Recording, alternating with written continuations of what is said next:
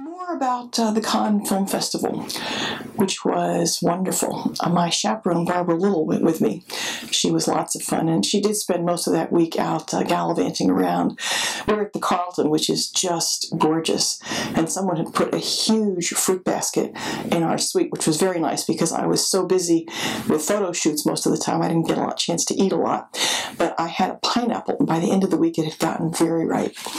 So I stood on the balcony, and I dripped pineapple over the side of it, and it fell on the Rolls Royces and limos as they pulled up. And they'd look up at me, and I waved down at them.